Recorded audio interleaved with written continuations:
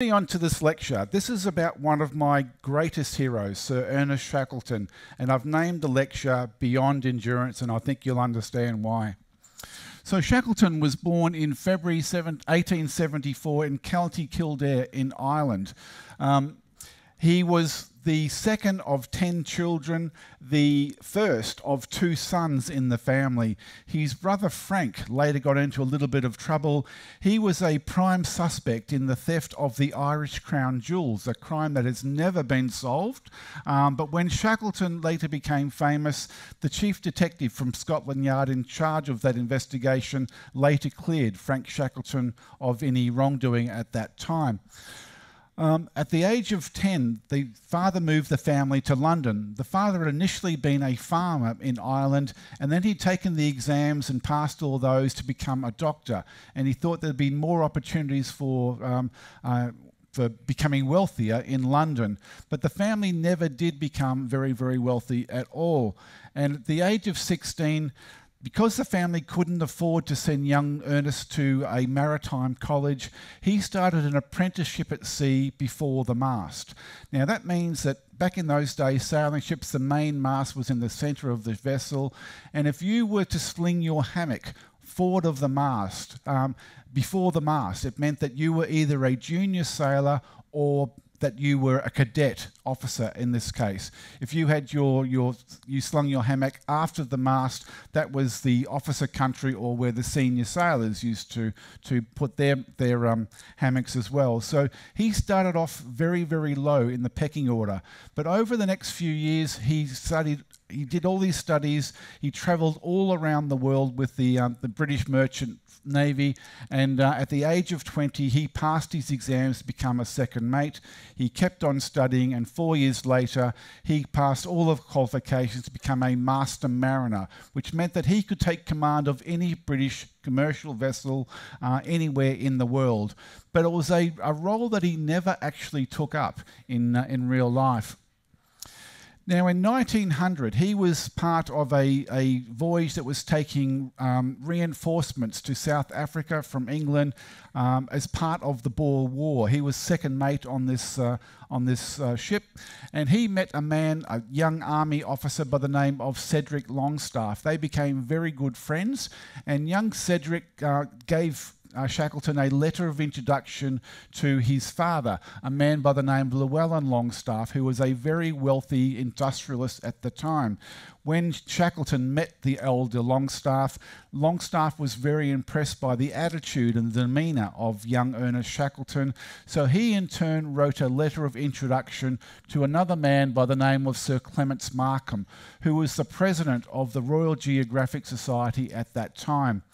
Now, mainly because Longstaff was the chief financial backer of an expedition that was heading out to Antarctica, young Ernest Shackleton, because of that recommendation, was made third officer for the Discovery Expedition, part of the National Antarctic Expedition. And that was going to be commanded by a man by the name of Captain Robert Falcon Scott, who obviously becomes famous later on. Now, this is a great quote about Antarctica, and probably not one you want to hear right now, considering where we are, but surrounded by 1,000 miles of the worst seas in the world, the underbelly of our planet, Antarctica, was never really relatively unknown by mankind at that time. And the 3 million square miles of Antarctica, there isn't a single tree growing or even a blade of grass anywhere on that continent. And around the continent, you have all the ice flows of Antarctica, and around them, as it says, the worst oceans anywhere in the world. And I've shown you this before, but just to give you another idea, this is a map of the United States, the continental United States superimposed on Antarctica. So Antarctica is almost twice as big as the continental US, and as I said, around that you've got all the ice flows as well. Now, this Discovery expedition, it was It was going down to the Antarctic to be a forerunner for future attempts to get to the pole. It was going to be a scientific expedition as well as a way of trying to find information about getting to the South Pole. And the officer in charge is this man here, that's Scott, and this is Shackleton, the third officer over here. Now, they departed London in July 1901 and reached McMurdo Sound in Antarctica about 6 months later.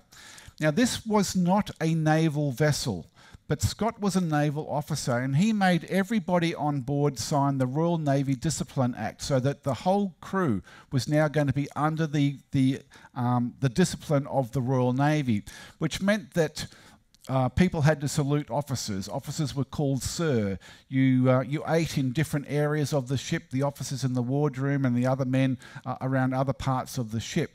Now, this was completely foreign to Shackleton, who had been brought up in the merchant navy where things were much more relaxed. So he spent a lot of time with the ordinary sailors aboard the Discovery. His role on the voyage was to be the supply officer, make sure there was enough supplies and they were in the right place. But he was also the entertainments officer. They put on pantomimes and plays for people. But he became the most popular of all the officers on board with the men. But he was also quite popular with Scott. Scott apparently thought fairly highly of Shackleton. And when they got to Antarctica, Shackleton was part of the very first balloon flight ever held in Antarctica to try and survey the surrounding countryside of Antarctica. And he was also involved in the very first sledging party that they sent out to try and learn how to use these dogs. Because remember, these Englishmen had never used dog sleds before. None of them had ever been to the Antarctic before. So it was all new to them all. And then he was also selected along with a man by the name of Edward Wilson to accompany Scott on this trek out, trying to reach as far south as possible to try and find out information about getting to the pole. So the three of them set out on the 2nd of November 1902. Now, they did set a record for going the furthest south. In fact, they went 300 miles further than anyone had ever gone before. But this was still 480 miles from the South Pole, so still a long, long way away. And disaster struck. They became quite ill. All of them, because they didn't have any experience, suffered from snow blindness at times. They all got frostbite. But Shackleton also developed scurvy. And that really affected him drastically. He became very, very ill. It got to the point where he could not literally pull his own weight. They had taken dogs with them on this expedition, but they didn't know how to use these dogs, and they actually fed them tainted meat, so one by one those dogs passed away. So now they had to man-haul these sleds by themselves. So Shackleton didn't have the strength to be able to pull his sled, so they had to transfer his gear to the other sleds, and on one occasion, for a period of a couple of days, Shackleton himself had to lie on the sled as the others dragged him along.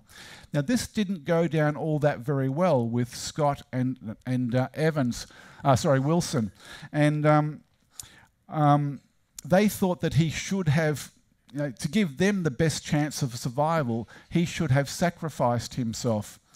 But they were lucky. They reached a storage depot, the food depot that had been placed there for them, and they were actually able to get back to the base on the 4th of Feb 1903. And this is the way they looked when they got back. Their faces just covered from frostbite. Now, there'd been a falling out during this trip between Shackleton and Scott, and Shackleton was immediately sent home on the next ship, whereas Scott and Wilson and the others stayed behind to spend another winter in Antarctica to do some more scientific experiments. So when Shackleton got back to England, he was quite the celebrity because he'd been part of this party to set this record of furthest south. So he started doing speaking engagements and newspaper interviews, etc. And he was always extremely complimentary of Scott when he did these interviews.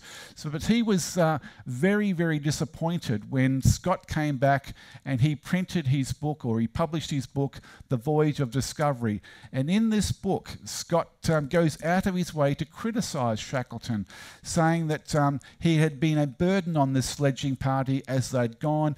Wilson himself came out, was even more blatant, saying that Shackleton should have sacrificed himself to help the others survive this journey, and they were only lucky that they came across this food depot in the nick of time.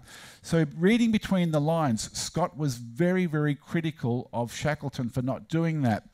Other people read that book, of course, and on his next trip down to the South Pole, where 5 men, along with Scott and 4 other men, were able to reach the South Pole finally, only to discover that Roald Amundsen had been there a month earlier and had been the first to reach the South Pole. As they were coming back, a man by the name of Captain Lawrence Titus Oates became ill with frostbite and scurvy, and he had read this book. He knew what it was expected of him, and on his 32nd birthday, during a blizzard in this tent, he said, "I am just going outside and maybe some time." He had deliberately gone off to his death so he wouldn't be a burden on the others. Scott wrote in his diary, which was later found, "We knew that poor Oates was walking to his death, but though we tried to dissuade him, we knew it was an act of a brave man and an English gentleman." That was what was expected. Now, the publisher of that book, The Voyage of the Discovery, caused a lot of friction between Scott and Shackleton, but it was always going to work in Scott's favour, not Shackleton, because of Markham. Now, Markham, as I said, was the president of the Royal Geographic Society. He had a lot of pull, a lot of power. He considered Scott to be almost like a son. So if any money or any support was going to go to anyone, it would always go to Scott above Shackleton. Shackleton wandered around, didn't have a lot to do for several years. He tried to join the Royal Navy, but they told him, "We've got a surplus of officers, we don't need anyone else," so he was rejected. He tried to become a journalist, but he wasn't very good with it, and he failed in that. He was president of the Royal Scottish Geographical Society for some time, but it was really an honorary position. It didn't make a lot of money. And then in April 1904, he married Emily Dorman, and they had 3 children together.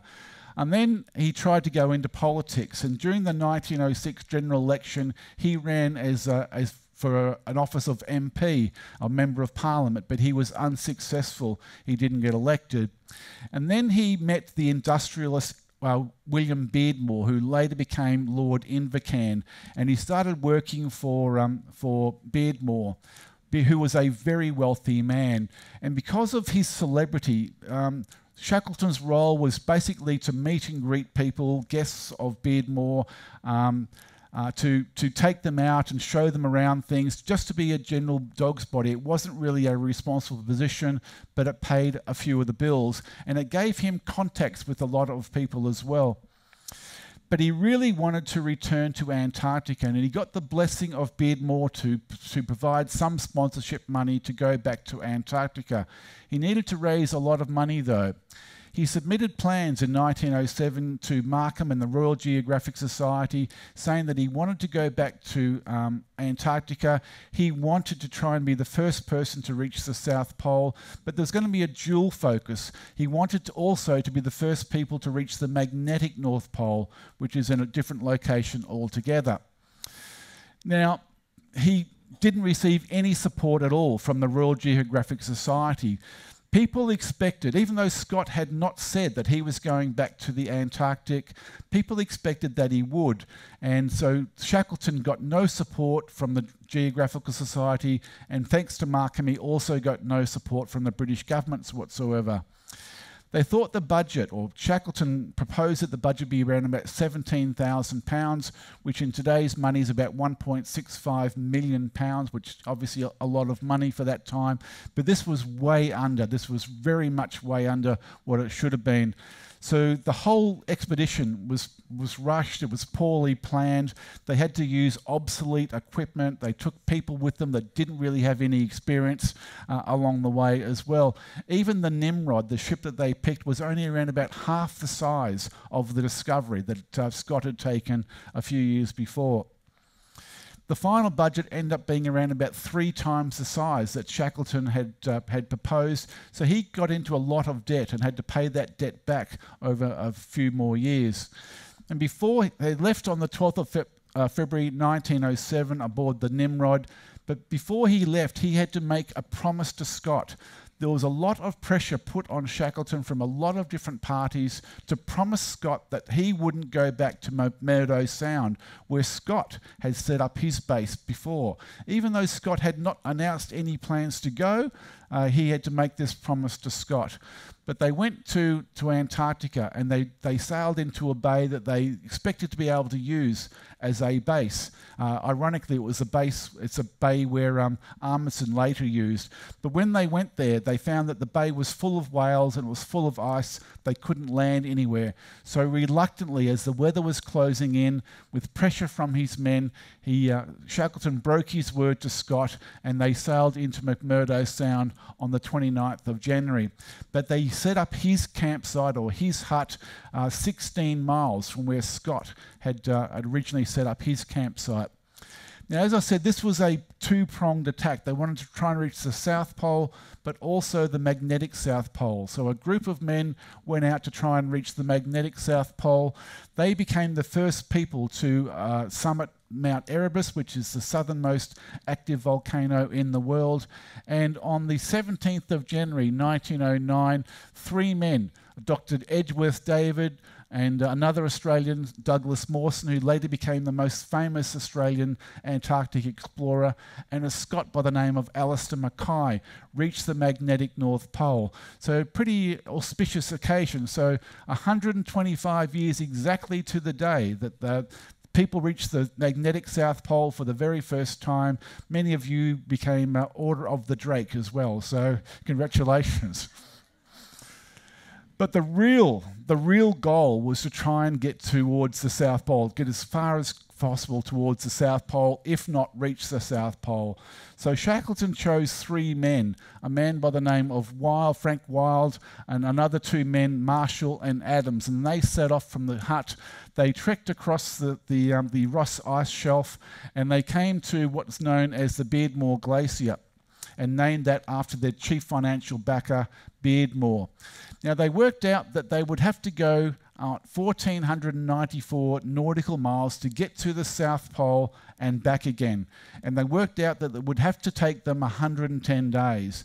Now, when they worked that out, it wasn't based on how many miles they would do per day. It was based on how much food that they could carry, and that was all it was about.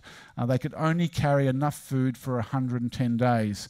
They set off on the 29th of October 1908 and trekked towards the South Pole.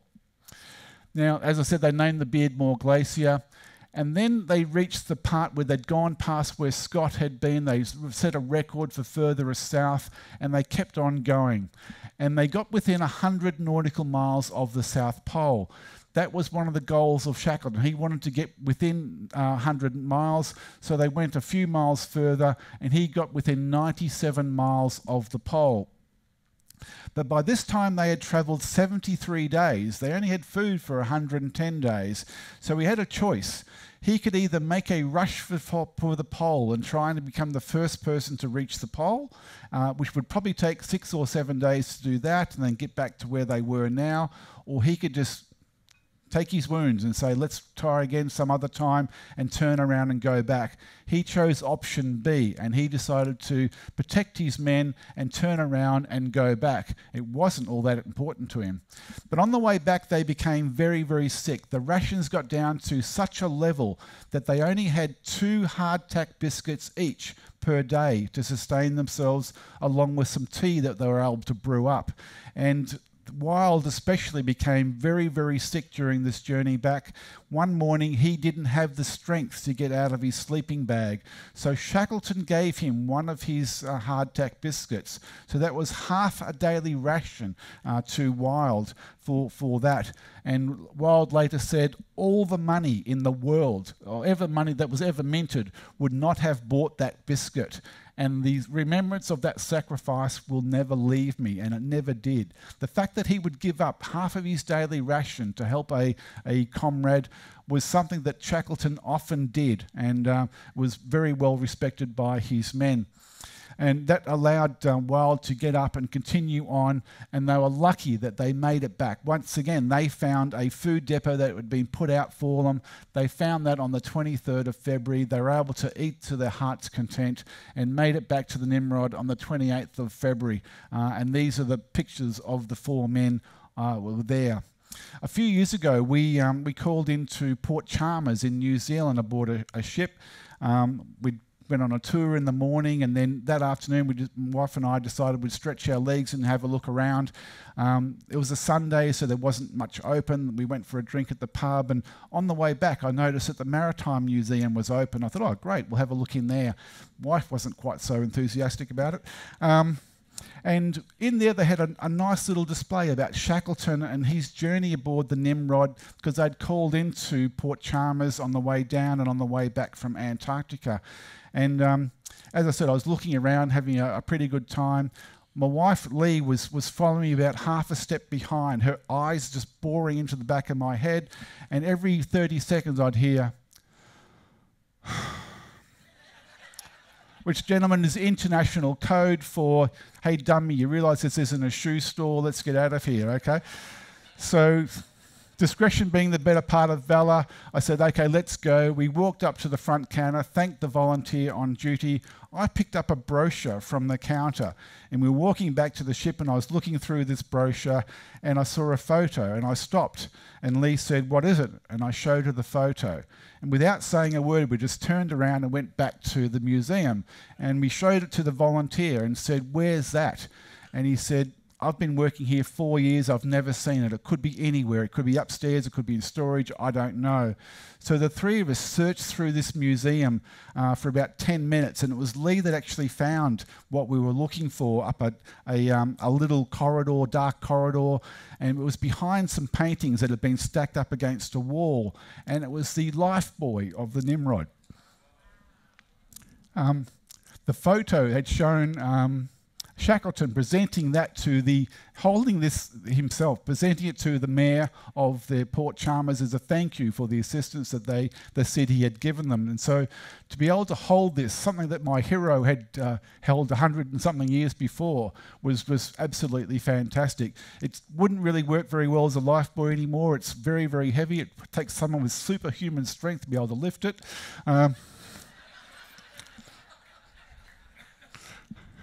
But yeah, it was a fantastic experience.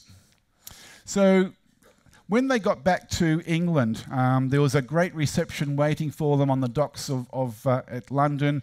Scott and Markham came down to the jetty to welcome Shackleton back, and publicly they were full of praise for Shackleton and what he had done. But privately, and with a lot of people, they said that this was crazy. He was within 100 miles of the pole. If he was a real Englishman, he wasn't, he was Irish, but if he was a real Englishman, he would have gone to the pole and claimed that victory for England or for Britain at that time. So they were quite critical of him, and when that got back to Shackleton, it hurt him. But he said to his wife, a live donkey is better than a dead lion, which is quite true. He was very much in debt at this stage, and he had to do a lot of speaking engagements. You know what it's like, you've got to make a buck somehow. And he travelled around the country, giving these speaking engagements, trying to raise money to get rid of his debts. He did receive a knighthood for his efforts, and he did receive a gold medal from the Royal Geographic Society, but Markham made sure there was a smaller gold medal than Scott had received for his trip as well. So sour grapes. And eventually he received a £20,000 government grant to pay off a lot of those debts. He wrote a book about his experience, The Heart of the Antarctic, and that also helped. That became a bestseller and helped to pay off those debts as well. Now, in the meantime, in 1911, the great Norwegian explorer Amundsen had reached the South Pole, and he had made it back alive to tell of his experience. And of course, Scott went and reached the South Pole a month later, but was never able to make it back alive. But now the pole had been conquered. They needed another challenge, and so they just. Oh, by the way, when they went to back in 2010, they went to Shackleton's hut, and as part of a New Zealand expedition, and they found some cases of whiskey there that were still in good order. The distillery that had made that whiskey had long closed down, so they sent some bottles of the whiskey and the brandy and the rum to a scientific lab. They were able to work out what the recipe was for these drinks. So they sent that off to a distillery, and they now make Shackleton rum. And the proceeds of it go to the New Zealand Antarctic Heritage Fund. So the more you drink, the more you're contributing to charity. It's not a bad drop either. So they needed another challenge, and the challenge that came to mind was to do a crossing of Antarctica from north to south. And this is the challenge that Shackleton set himself. He was going to take his vessel, the Endurance, and go up into the Weddell Sea at the top of Antarctica, and he was going to lead a party all the way down through the South Pole, down to the south, where another vessel, the Aurora, would have gone to, and the men of the Aurora were going to set food depots all the way up to the South Pole so that Shackleton's men could use those food depots to get south. And this was going to take 1,800 miles on this journey. I showed you the size of Antarctica compared to the United States before, so you get an idea of the scope of this journey. He decided to recruit 56 men, and that was going to be 28 men per ship, so 28 for the Endurance, 28 for the Aurora, and he put an ad in the paper, and the ad said men wanted for hazardous journeys, small wages, bitter cold, long months of complete darkness, constant danger, safe return doubtful, honour and recognition in case of success. So how could you turn a job like that down? But he had more than 5,000 applicants for the position on this role, including 2 applicants who were ladies, and they said in their application that they were very sporty ladies. So, but unfortunately for everyone, they didn't get to go. But they chose his men, and I just wanted to introduce you to a few of those men. And they're all Franks. There's more Franks in this story than at a German delicatessen, I can tell you. Frank Worsley was a New Zealander who was going to be the captain of the Endurance, and he was a wonderful, wonderful sailor, a natural sailor. Frank Wild was the man that had been with him on that last expedition, and his right-hand man. He had to Frank Wild with him, and Frank Hurley, who was an Australian photographer, who went on to do some outstanding photographic work on this expedition as well. But also someone who went along was Mrs. Chippy, the ship's cat. Now this was the cat that belonged to the carpenter, a man by the name of Harry McNeish. And because he was the carpenter on a ship as a Chippy, because he was the Chippy, the cat became Mrs. Chippy. Even though this was a male cat, it chose to identify as a Mrs. Chippy, if you like. Not that there's anything wrong with that, okay? And so the cat came along as well. So just before they left on this journey, World War I broke out, and most of the men thought it was their patriotic duty to sign up and go to the front lines to serve Britain. But the First Lord of the Admiralty, Winston Churchill, said no, it would be much better for the morale of the country if you succeeded in what you were doing, and much more valuable than having another 56 men on the front lines. So they were told to sail, and they sailed on the 8th of August 1914. They came down, reprovisioned at South Georgia, at the whaling station there, and while they were there, they met some Norwegian sealers and whalers, and they told Shackleton that this year was particularly cold and that the ice had come way further north, and there was a lot more ice than any other year they'd seen before. And they recommended to Shackleton, don't go, just delay it for a year and try again next year. You won't be able to make it this year. But Shackleton didn't didn't have the money to be able to wait. He had to keep going. So they sailed out and headed down into the ice. And we all know what happened. On the 19th of January 1915, the Endurance became trapped in the ice. Now, when in that ice all shifts. It moves around in great hundreds of miles. So all those ice floes move around. With the Endurance trapped in there, they moved as well along with that ice. And these are some of the great photos that Frank Hurley took during that time, which have become institutional photos. Some of the men exercising on the ice. So that's Hurley taking some video or some film footage of what they were doing. And there was lots of photos. Now, unfortunately, later he had to destroy most of the photos, the plates of the photos, to be able to get back. But some still survive today. Now, they got trapped in the ice on the 19th of January, and they expected to be able to work their way out eventually, but it never happened. They stayed stuck in the ice, and on the 15th of November, the Endurance sunk and was lost from sight forever. Well, we thought that. Now, the men tried to take the ship's longboats, the 3 ships' longboats, and work their way to the coast to try and make it to some other land. But they were too far away from that coastline, and this was too arduous trying to drag these heavy boats with them. So eventually they had to stop, and they set up what was known as Patience Camp from November until April 1916. And every day they'd take astronomical or use a sextant to take readings of where they were and how far they were moving towards the coastline of Antarctica. And this is another one of Hurley's photos at that time with Shackleton and Wild beside their tent there. Now, in the meantime, Shackleton gave orders that the cat, Mrs. Chippy, be destroyed because he didn't think it was fair for a cat to be running around in the snow like this. When McNeish found out about that, he was absolutely furious. He loved that cat. He went to Shackleton and he abused Shackleton. He said that you shouldn't be the captain. This is what you've done to us. We're now not on the ship or on the ice. You haven't got the right to command us. We need someone else to take command. Now, this had been the Royal Navy that would have been in mutiny, and Wild himself wanted to shoot McNeish for this, but because of the dispute between McNeish and Shackleton for the rest of their lives.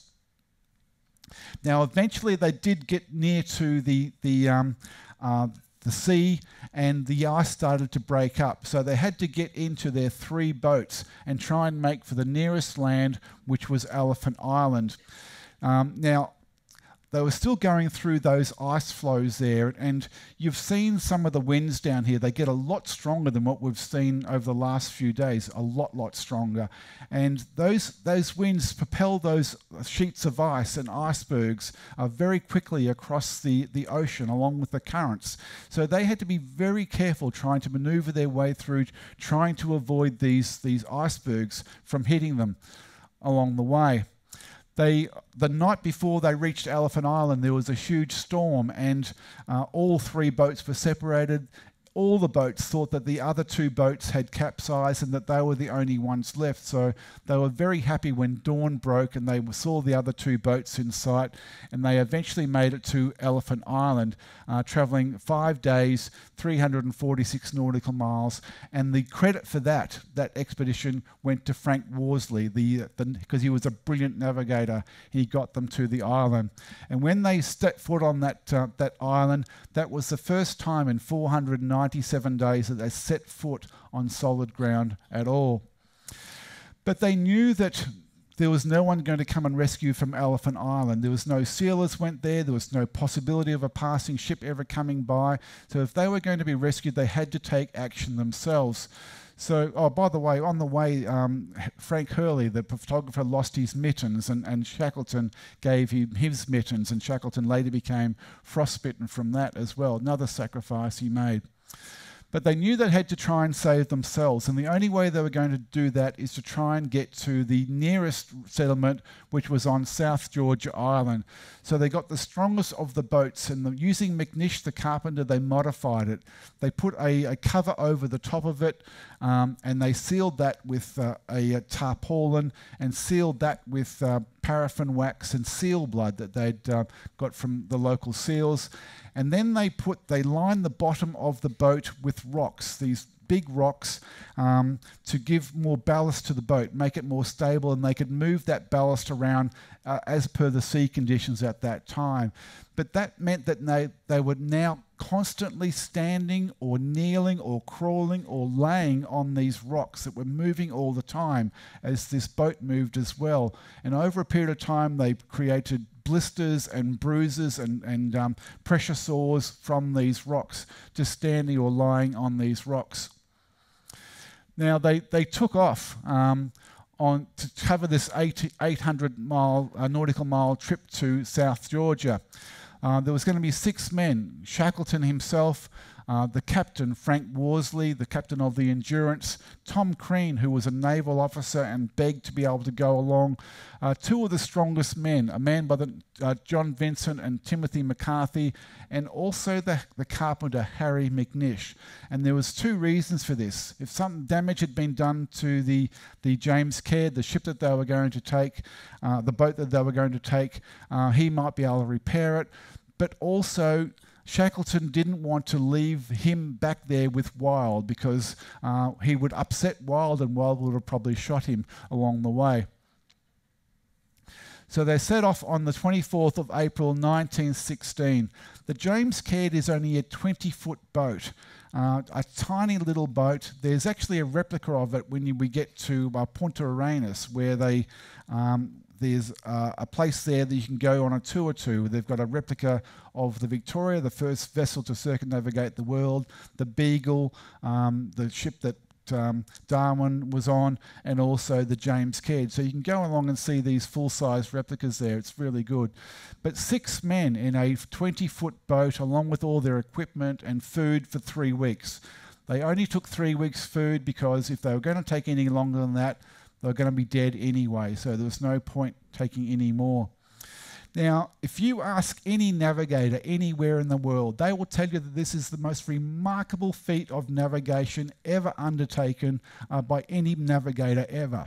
They had to go to a dot in the Atlantic, 800 nautical miles away. If you were off by just a degree during this trip, you would sail right past South Georgia. You and your companions would die, but the 22 men back on Elephant Island would also eventually die as well. And it all came down to Frank Worsley. He was a brilliant navigator. Now, there was no GPS and things back in those days. You had to use a sextant. And to use a sextant, you have to line up the horizon along with a celestial object. In the northern hemisphere, you'd use the North Star or the sun, but in the southern hemisphere, we don't have a southern star. So it's usually the sun and the horizon. That's difficult enough to do on a ship like this, where you can go up on the bridge and you can try and stay steady and look at the horizon and the sun. But on a 20-foot boat, as soon as they left the beach, they were lost in the swells of these storms through these waters. For the whole 15-day trip, they only saw the sun and the horizon twice during that time. And both times, Shackleton had to hang on to Worsley, who was backed up against the mast of the vessel, hold him, pin him to the mast so he could try and take this sighting with a sextant. And then once you've got the angle between the horizon and the celestial object, you've got to do some mathematical calculations in your head, quite complex mathematical computations to work out exactly where you are. which is difficult at the best of times, but you're freezing cold. You've been wet for 2 weeks. You're freezing. You're in the South Atlantic, for crying out loud. You've had no food. The only sleep you've had was being on rocks where you haven't really slept. You've passed out. And you've got to do these mathematical calculations in your head. But he did it. It was just quite incredible. But they reached they saw in the distance, right in front of them after 15 days, the Fortuna Glacier dead ahead. But before they could reach there, a storm broke out. In fact, a hurricane broke out, and they were stuck in this hurricane for 2 days. There was a freighter on its way to a 500-ton ship on its way to South Georgia, who foundered in that storm, sunk with the loss of all hands, and that was only 50 miles away from where they were. But eventually, after the storm passed, they were able to reach the island, and they pulled the James Caird ashore on the 10th of May 1916 after this incredible voyage. But they were on the wrong side of the island to the whaling station. They couldn't relaunch the boat through the swells and try and get around because the winds weren't in their favour. So they only had one choice, and that was to try and make their way across the South Georgia island, which is something that had never ever been done before. Now, they had no idea where they were going. They had no maps, of course, or anything like that. The only equipment they had is they got some screws out of the James Caird and they screwed them through the soles of their boots. They had a hammer that McNeish had, and they put a piece of metal over it and tied that onto it to act as a ice axe of some sort. And the only other thing they had was a piece of rope around about 50 feet long. And they set, the three of them, Shackleton, Worsley and Crean, set off on this incredible journey across the ice. They became frustrated because they got lost on several occasions and had to backtrack and keep finding their way. And this was 36 hours of travel with no sleep whatsoever, travelling 32 miles across the island. At one stage, they were on top of a mountain, and with darkness closing in, they knew that they would freeze to death if they stayed there. They had no choice. They had to coil the rope up, and they sat on the rope and they tobogganed down this mountain, not knowing whether they're going to fall into a crevasse or off the side of the mountain. But eventually, after 36 hours, they've heard the 8 o'clock steam whistle of the whaling station at Stromless Bay, and they'd actually made it. So they got there on the 20th of May 1916. Shackleton immediately got a boat and went around to the other side of the island and picked up the other 3 men from around there. Now, in October 1955, a British explorer, a mountaineer by the name of Duncan Cass, tried to replicate this trip across the island. He was actually the very first person, because others had tried, to get across, follow the route of Shackleton. And this was with modern equipment. We knew where he was going. He had all the modern clothing and everything. And he said it was just the most incredible thing that he had ever done. And he said, I don't know how they did it, except they had to, which is quite right. And then they had to try and get back to the men on Elephant Island. And this took a very frustrating 4 months. Ships tried to get there, but because of the weather, they couldn't get close. And the British eventually begged the Chilean government to lend them their most stable vessel, which was a tug. And they took that tug and they reached the Elephant Island on the 30th of August 1916. Shackleton was on that vessel, and he and Worsley looked through binoculars and saw the men one by one coming out from under the boats that they slept under, and they were so relieved that all 22 men were still alive. He hadn't lost a single man. Now, during the 4 years of World War II, this headline was the only one in that 4 years that didn't relate to the war, the World War I, and it told about this great trip of Shackleton's. Now, Frank Worsley, He went back to New Zealand, but the war was still going. So he went to England. He volunteered for the Royal Navy Volunteer Reserve. He received a Distinguished Service Order for an expedition he went on to rescue some British soldiers that were trapped behind enemy lines and bring them to safety. He was the commander of a minesweeper in the English Channel, and he earned another DSO when he saw a German submarine on the surface. His ship wasn't armed, so he rammed that German submarine and sunk it. He was able to rescue the captain and all the crew, and later on he became friends with that German captain. That captain emigrated to New Zealand, and they became neighbours for the rest of their lives. But he went to England during World War II and volunteered again, and the Admiralty turned him down, saying he was too old. So he got all of his friends who were quite influential to write to the Admiralty on his behalf. And in the museum in Akaroa in New Zealand, there's a funny letter from a very frustrated Admiralty official. And in that part of that letter, it's saying that, you know, we've got your records from World War I, remember, and you're not 59, you're actually 69. But he died of cancer in 1943, one of New Zealand's great heroes. Frank Hurley, the photographer, became the official Australian photographer during World War I and also World War II. He took some magnificent photographs. He was one of the pioneers of time-lapse photography as well. So he had a wonderful career. Frank Wild, he went on to go with Shackleton on another expedition, and also with other expeditions with Mawson to Antarctica as well. But he became a bit of a recluse. He got into drinking, and he died in South Africa. Shackleton, he went back to England. He also earned, he joined the army, was promoted to major. He also earned a DSO when he was part of that expedition to rescue those British soldiers behind enemy lines. After the war, he wanted to go back to do more exploring, and a wealthy man, newspaper boy by the name of Rowlett, decided to give him some money. This expedition was a bit of a shambles. They were supposed to go to the Arctic first off, and then they changed at the last minute to the Antarctic. So it was a bit of a mess, a bit of a mix-up.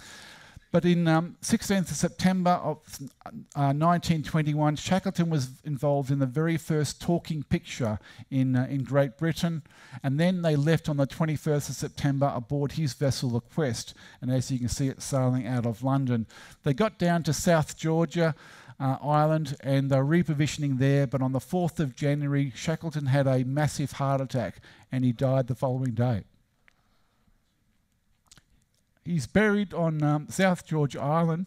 One of his men once said, "I think this is as the boss," which was the way he was known to all his men, would have had it himself, standing lonely in an island far from civilization, surrounded by a stormy, tempestuous sea, and in the vicinity of one of his greatest exploits. Now, in 2001, they buried the ashes of Frank Wild beside him there to the right-hand side of the grave there, and the inscription just says, "Frank Wild, Shackleton's right-hand man." Now, 5th of March 2022, the Endurance was found, and it was found by a man that a lot of you would have met yesterday, Menson Bound, who was a Falkland Islander. He's written a great book about that, Finding the Endurance, so recommend you have a read of that. Some of you have got it here today. But Roald Amundsen instead of Shackleton. Sir Ernest Shackleton's name will always be written in the annals of Arctic exploration in letters of fire. But probably the best quote I've ever heard, and probably the best way I'd finish this presentation, is a quote from a man who was a contemporary of these men. His name was Sir Raymond Priestley. He was once asked during an interview about the relative merits of the three great explorers of that time. And he said, Scott for scientific method, Amundsen for speed and efficiency, but when disaster strikes and all hope is gone, get down on your knees and beg and pray for Shackleton. So, ladies and gentlemen, thank you very much. See you around the ship.